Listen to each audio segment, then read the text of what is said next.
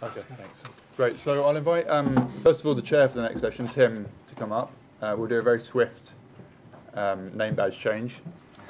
Tim, do you want to invite everyone else up? Or? Okay. Yep. So, Michael, Jamie, Michael, yeah. And Maria.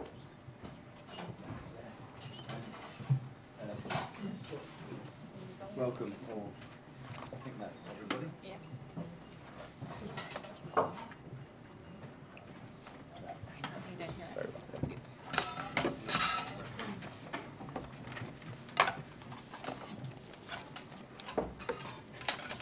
So while they're just setting up the name tags, I'll just introduce myself and give a quick introduction to the panelists, if that's all right, and you can add anything that I've missed off as we go along.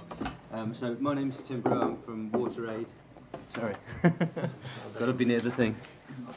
So I'm from WaterAid, and I'm also one of the co-chairs of the UK Water Network.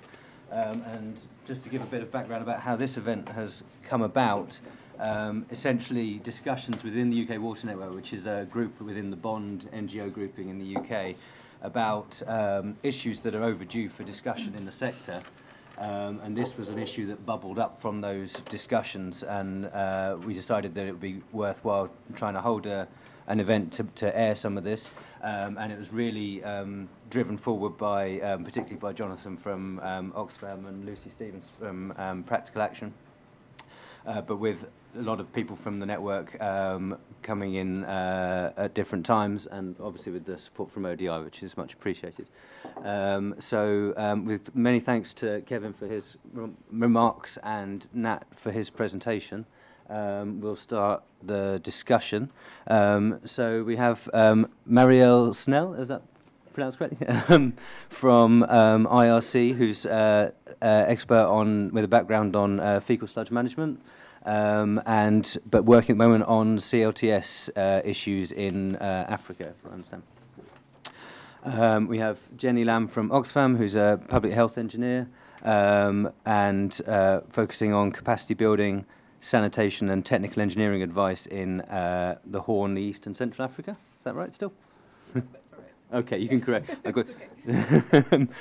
Mansour is working on a project relating to this issue, particularly in Ethiopia, I understand, on sanitation marketing, looking to pilot the sanitation marketing program and create access to sustainable latrines for populations, and works for IMC, right? And so I've gone in the wrong order. This is Mansour. Alexi from Adam Smith Institute, and the working on a technical support unit of Adam Smith, working on projects for DFID and AusAid and the World Bank, including the Sierra Leone National Water Supply and Sanitation Strategy. And Nat, I think you've all been introduced to. So thanks again to you all for coming. As time, we have very little time, so I'm going to try and keep things quite brief, and we'll try and generate issues for discussion and highlight the main concerns that you've either seen from these discussions or arrived with. So I think if we can maybe first just go along the line in turn, and just ask you to pick out what you think the main problem that we should be addressing when it comes to sanitation markets is for you, from your experience, and if you've had any particular experience of issues going wrong with sanitation markets that are salutary for us all to bear in mind. So if I'm going to start with you, Mansour. 2 3 minutes. So about 2 minutes. 2 minutes, okay. Yeah, thanks. I work for International Medical Corporation, which is basically a health delivery charity. We mainly work in relief and partly in development. And this is my 7th or 8th week in IMC. Before I worked with VEDIC and Practical Action. But I think in terms of the key questions, and I just use 3 minutes. But before I do that, I think the project we are doing in Ethiopia, There are some details on the table, and one of my colleagues, Kate Brogan, is here. So she is the project manager, and she's very happy to answer your question in more detail. I would just like to raise 2-3 key questions. And one of them is, do we really need to discuss more the role of governments when we talk about markets? And if you Google and if you pick up the key 20 or 30 documents written by well-known people, you see it is in the introduction, it is in the headline, but then you don't find many contents. And why it is important? Because I mean, as Kevin said and Ned said, we are here talking also about rights and responsibilities, and I think we should not ignore that in any discussions on markets or whatever. But also we are talking about seriously broken institutions when it comes to water and sanitation. If you are lucky, you may find a Ministry of Sanitation in some countries, and you may also find Ministry of Water, but they may be just doing agriculture water. They are not concerned with slums or urban areas. So there is a serious gap, not to discuss it, but also try to rebuild it, because without rebuilding these institutions, I don't think we can build sustainable markets. So that's my first point, and that's, again, I hope we can discuss it. I think there are also a number of issues in terms of the expansion and demand, which are already covered. But again, if you like to address some of the big gaps in sanitation through market approaches, the role of government, whether it's regulatory, whether it's control, whether it's pricing, whatever it is, I think that's quite serious. So I stop here. I prepared a story, but probably in the next round I'll share with you. Thank you. Thanks. Alex? Yeah, thank you. So just quickly, and this is easily done. So I don't work for Adam Smith Institute. I work for Adam Smith International. Apologies. No problem. So I'm in no way responsible for the libertarian agenda of killing the public sector at the moment. But I guess that kind of, no, it's no problem. It's easily done. We've got to do better communications, I think. But that kind of leads me to one of the issues is about markets as the golden, the silver bullet. And I think in sanitation, I can talk about these examples in more detail, but an example from Sierra Leone, which I think is kind of generalizable, is that sanitation, as distinct from public health and as distinct from water, is very much the orphan child. And that's not something that markets and the private sector is going to deal with. It's something that the public sector, the ministries and the prioritization within government it needs to take a lead on, and civil society plays a big part in that. So, that's one example where markets and private sector is not going to take a lead on that.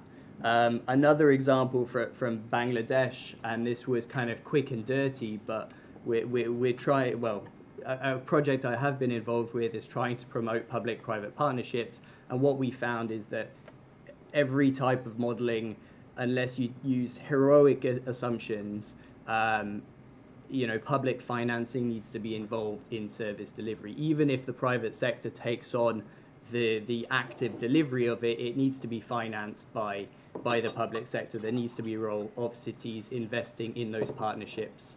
And where private financing plays a part, it's often through subsidized financing, World Bank financing and so on. And then the third area where kind of the public sector, another example where the public sector plays a big part, is an example from Kenya, the guys behind Fresh Life. But this is just an example. The environment for sanitation enterprises to exist is really challenging for them. In Kenya, the public health policy environment is built in a way to protect, public health, but actually makes it very difficult for sanitation enterprises to operate. And that's kind of something that sanitation enterprises often say.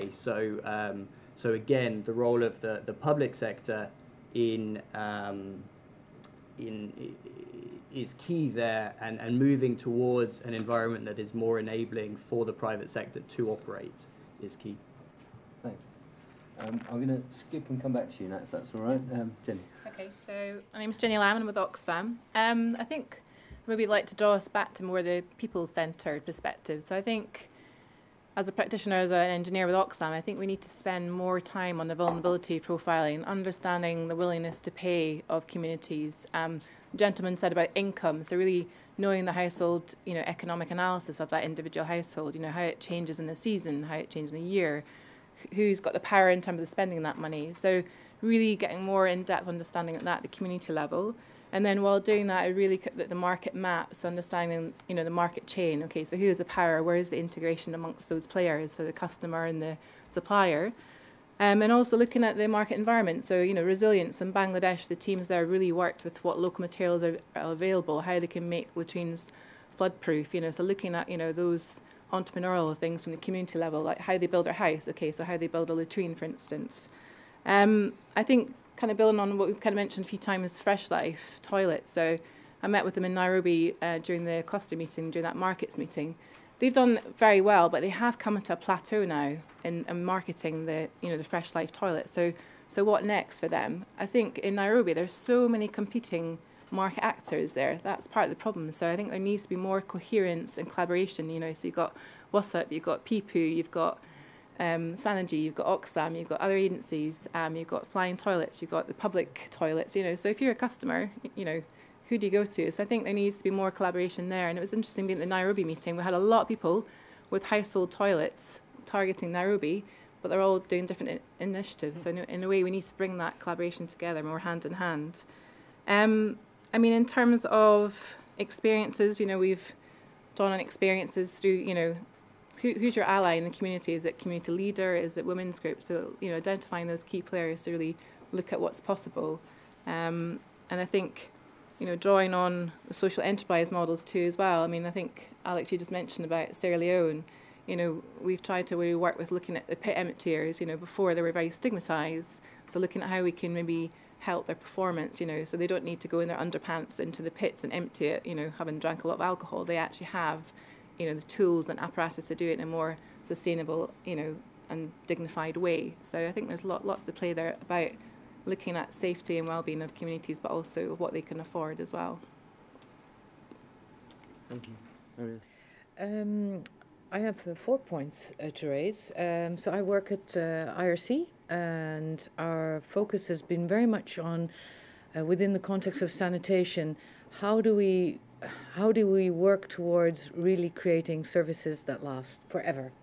If any of you have got the chance to see our new IRC website, I would definitely suggest to go there so you get a better idea of our vision as IRC and also within the context of sanitation. Which brings me to my 4 points. The first being, one can't focus on sanitation without looking at the whole sanitation chain. And it was a point that Tim raised, and he had suggested, is it possible that one or two of the links are missing?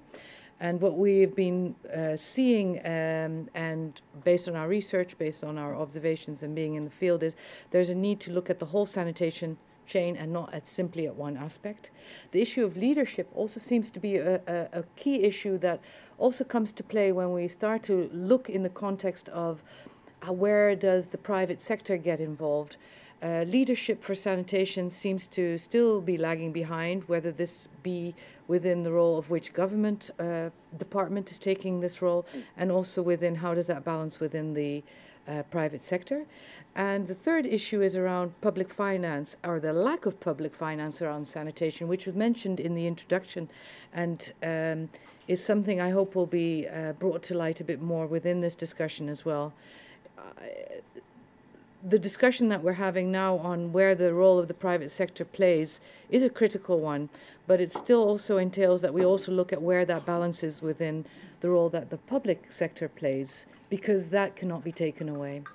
And that brings me to my final point. In 2014, so only a year ago, we had a big conference in Uganda. Maybe some of you were there or have heard of it. Called the Unclogging the Blockages of Sanitation, where we were actually starting to speak more about these issues. Again, just as a reference for those interested, there was a Waterlines article that came out on this, actually entitled "Striking the Balance Between the Public and the Private Sector." And I think maybe when at the end of this day there's a possibility of sending some material out, I think it would add food for thought, because inevitably we can't discuss everything. But the fundamental points that have been raised earlier, and that I'm sure will be coming out here on how do we find that optimal balance of optimizing a match between demand and supply for sanitation goods and services, also under different circumstances, because no context is specifically the same, obviously. Thank you very much, and thank you everybody for being so good on time. Nat, do you want to pick up on any of those comments in addition, or add to your presentation? I'll be very brief because I've obviously had plenty of time to speak, but just this point about the need for public finance and getting the public finance right and explaining why public finance is still needed.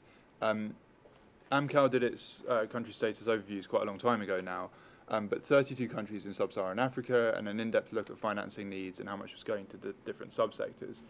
And what it found was that sanitation was predictably receiving very little finance either for hardware or for the software, and yet in a lot of the policies, in fact the majority of the policies across these 32 countries, there was an assumption that things would happen through demand promotion, essentially, or promotion of markets and demand creation. So there was this mismatch between the expectation that markets would establish themselves and the fact that government was just leaving it entirely for some kind of catalytic process to emerge from society, and essentially abandoning its responsibilities to inject finance to stimulate it in the first place. And I think that's really important as we think about the systemic things that are going to be needed to stimulate sanitation markets at scale. Finance is absolutely critical, and explaining to governments and helping governments think through how they can use public finance to stimulate those markets is essential, especially as Kevin alluded to, that the kind of public investments in infrastructure that we saw in European countries just simply aren't going to happen because of fiscal deficits and a number of other competing priorities. Thank you very much. So I think there was definitely some trends coming through from what people have already mentioned, particularly that we can't forget about public financing, even if it is going to be difficult to raise funds on some of those in some countries. I think there's a bit of an open question about what really is the financing option for government spending in different contexts, and whether there is more to be discussed there. I'm reminded of my colleague who's always reminding me that 90% of urban sanitation is public utility provided, so there's a kind of, the people actually doing it, for in the most part, in those contexts, are government or parastatal. The importance of identifying the poor and ensuring that markets don't cut people out or serve the needs of the poor in the context of the whole sanitation chain is quite an interesting challenge, I think, that's come out of this conversation often bypassing the poorest and just thinking about those who can engage in markets. I think we haven't really covered or raised specific issues around resilience, and so I want to see if anyone wants to come back in and say anything particularly about resilience, how it's different from sustainability, I think was one question, and how what needs to be done differently with markets. And it sounds like we have a hard enough time on normal operating procedures with markets. But so when it comes to resilience, what's different or what needs to be raised? If anyone would like to jump in, or should I pick someone? Alexis, maybe because you've been in Sierra Leone. Well, I think in terms of resilience, one measures resilience in the times of emergencies in the ability for the different actors to mobilise and deal with the emergency. In the case of urban sanitation, we're looking at the environmental sanitation issue. So if you take a flood, the flooding, the more rapid contamination of water sources with black water, the fact that it's more difficult to to reach water sources, the fact that the transport ways for people is more difficult. So resilience is measured in the way that we're able to respond to emergencies. However, I think that resilience is built in preparedness, in the ability for the different actors who are working together, which involves the public sector, the regulators, the parastatals, as well as the private sector involved at different points in the chain, to be able to deliver a system, deliver services that are able to respond when emergency hits. And there's one concept in resilience that comes from completely different area, which is kind of ecosystem resilience. So the ability for an ecosystem of animals and a food chain to be resilient to shocks is the idea of energy flows and the importance of a diversity in energy flows. So in ecosystems, there's a significant amount of evidence that shows that when food chains are diverse and there are multiple ways that energy flows through food chains, when a shock hits, that food chain is more likely to be able to stay resilient and recover. Now, there's very little evidence that suggests that this applies in energy flows or flows in markets, but I think it's an interesting concept to consider whether an ability, a diversity in delivery, so a variety of different actors, sanitation enterprises, public sector service provision, in areas where there are many different ways of delivering services, it may be more likely that when emergency hits, there are some actors that are debilitated and aren't able to respond, but other actors are able to respond. And I think specifically the private sector, sanitation enterprises might be better capable on a small scale to respond quickly when emergency hits compared to larger public sector mechanisms. So I think the concept of diversity in stable periods might provide us an indication of whether in an emergency the system of actors is able to respond. Thanks. I think that actually goes back a bit to something that Jenny was saying about the multiplicity of different actors in the sector as well. And I was sort of I was thinking about your description of all these different competing options in Nairobi. I think when in a market, there's competition is good. Surely, do we have a problem that we can't let things fail? Can't let should the consumer be choosing in Nairobi, and one or more of these organisations should be gradually going out of business or improving or developing, and the grant role the role of grants in perhaps creating kind of zombie social enterprises that ought to have actually failed perhaps. Yeah, no, I mean, point taken. I mean, competition is good. Like we choose between an Apple or a Samsung phone, for instance. Yeah. So I think, I mean, when it comes to the collective with regard to sanitation, I think, I mean, it's reaching out to the customer, I think, and getting their preferred amenable, affordable option, I think. But looking more at how we can maybe collaborate more at the social enterprise models and things in terms of the recovery of the revenue, but also income generating activities for the communities and seeing that value of that commodity, for instance. I think as well, within Nairobi, withstanding shocks there. So for instance, income, so income is quite seasonal, given the amount of slum dwellers in Nairobi. Fuel as well is an issue too as well. So looking at, the variabilities in fuel prices. So they're looking at, all the inputs that make that service work, how can it withstand a shock, in terms of, inflation or fuel prices changing. So looking at those preparedness measures too as well. Yeah. Thanks. So we're nearing the end of the allocated time, so I think if we can take a few questions from people in the room, and we do have people online as well, so I'd say specifically welcome to people who are watching online, and do type questions as well, and we'll include those in the discussion. But does anyone have anything they wanted to add in, any additional comment or question? We've got about, I'd say, 4 or 5 minutes.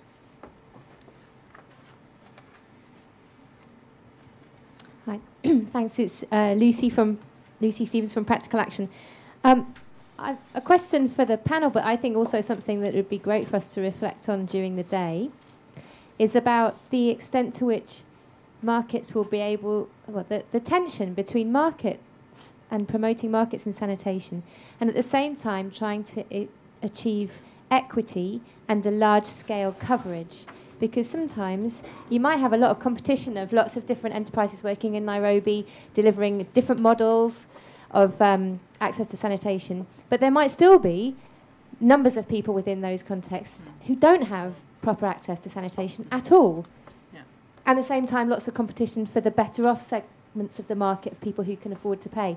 So how do we deal with this question of equity and, on the other hand, trying to achieve a wide-scale coverage? I don't have the answer, so I'd really be interested in how we can explore that today. At the end of the day and see if we've solved it.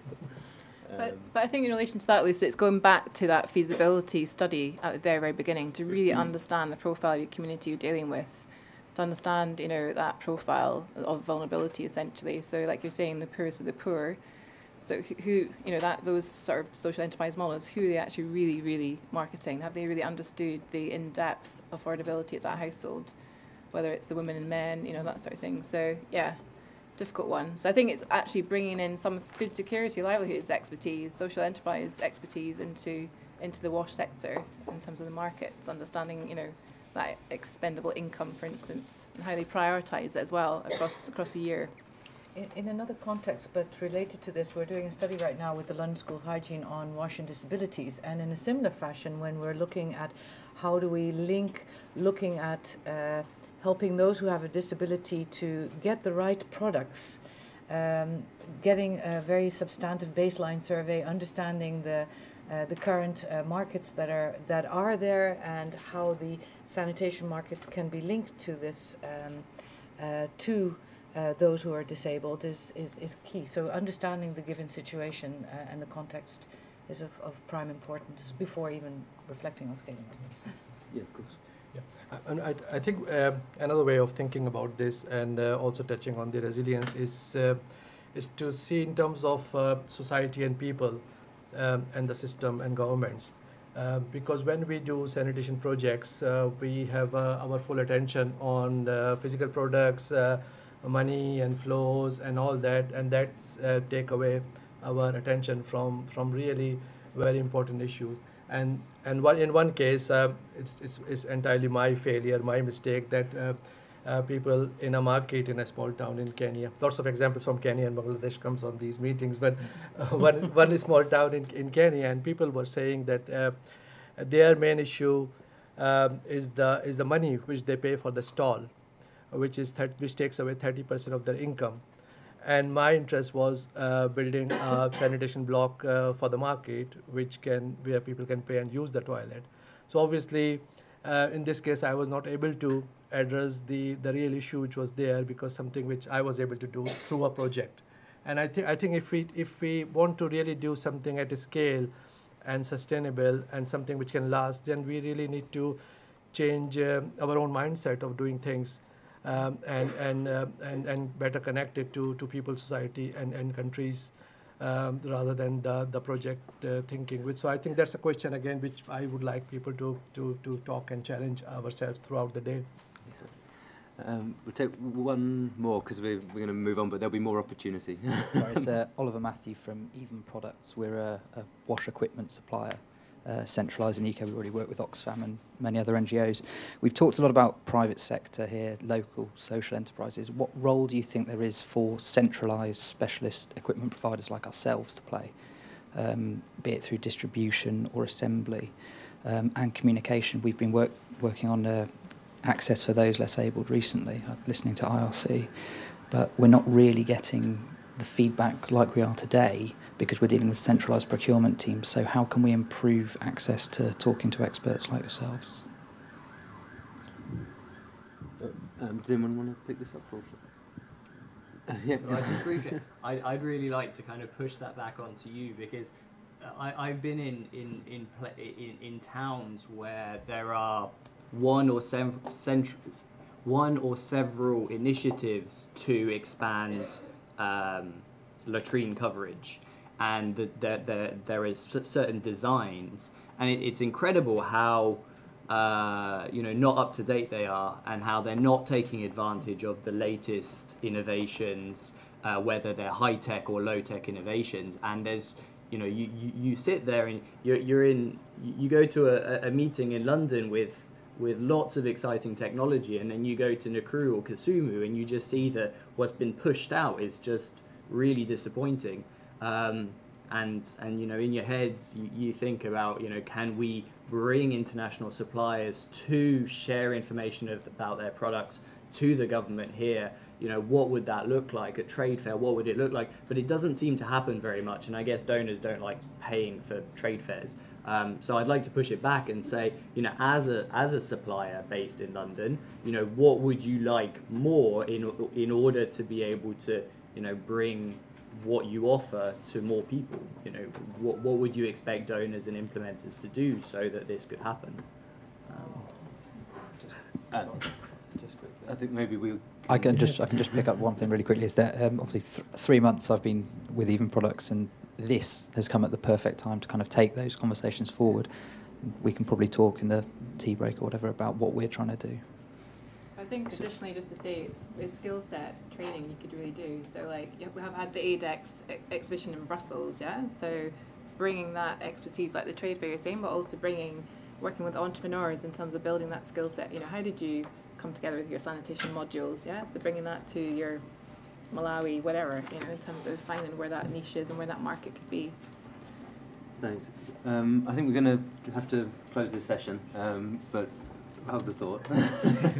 I'm going to give the last word to someone who's commented online, which is Polly from Luwot, saying they are sanitation entrepreneurs working in the UK and Madagascar, and what we find is that toilet users do have willingness to pay. We have research and field evidence to show this, but there's a lack of awareness of the costs of good FSM, both the capital and operating costs. Who pays for this at scale when the revenues available from customers may not be sufficient and government may not be willing to subsidise? I think that's probably something we can pick up further on through the day.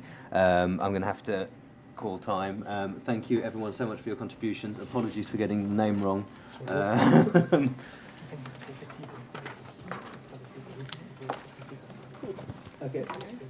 Okay, sure. No worries. So we'll move the tea break to now and then pick up the next thing so everyone can have a quick comfort break.